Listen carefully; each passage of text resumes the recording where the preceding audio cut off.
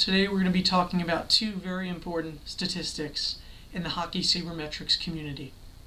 We're going to be talking about GVT, which stands for goals versus threshold, and GVS, which stands for goals versus salary. GVT was created back in 2004 by Tom Awad with the help of Ian Fife, who also created the point allocation statistic, and Rob Volman and Alan Ryder. Now, GVT measures the overall contributions of a player to his team's goal differential. That can be done in two ways. He either increases the team's goal differential by scoring more goals, adding goals to the team's goal differential, or preventing them, thus limiting goals allowed.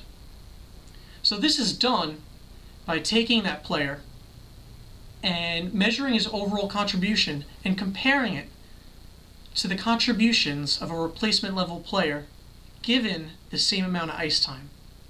Now, you might be asking, what exactly is a replacement level player? Well, a replacement level player is someone from the minors. So someone from the AHL would represent a replacement level player. And that player would be assigned a 0 GVT because they're the very definition of a replacement level player. And you might notice a similarity between this, GVT, and value over replacement player, VORP, which is a very important statistic in baseball. They're very similar. A couple other important aspects to GVT.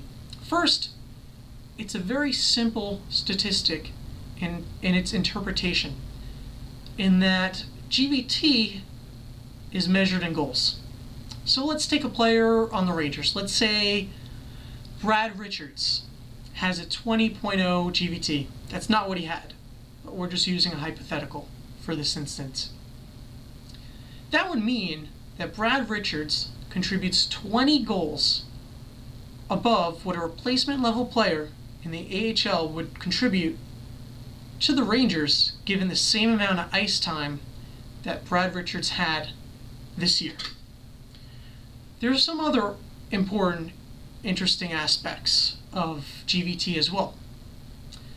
Also, GVT is only impacted by statistics that directly affect goals. So if we're going to look at indirect stats such as goalie wins, goals against average, we're not going to include those. So they're out of GVT. Also, GVT normalizes for different player errors. So if there's an error where there's more scoring per game or fewer goals per game, GVT will account for that.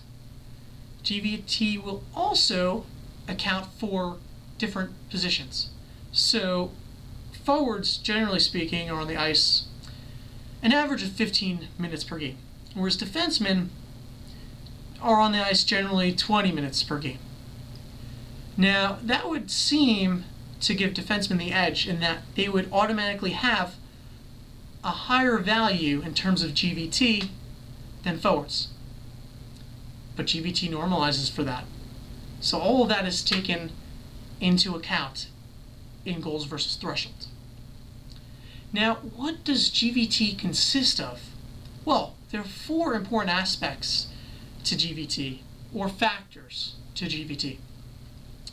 There's offense GVT, there's defense GVT, there's goaltending GVT, and there's shootout GVT. Offense GVT just measures the offensive value a player contributes over that of a replacement level player given the same ice time. And in offense GVT, the main statistics used are goals and assists. And goals count for primarily most of the value, with assists being close but not nearly as valuable as goals. There's still a sizable difference. On the defensive side, for defensive GVT or defense GVT, they're interchangeable. We're mainly looking at shot prevention.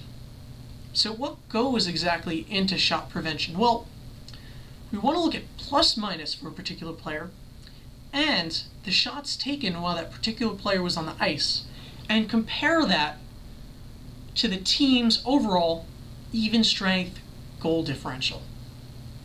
Now, the one aspect of defense GVT that could potentially be a problem is that it doesn't factor in shot quality.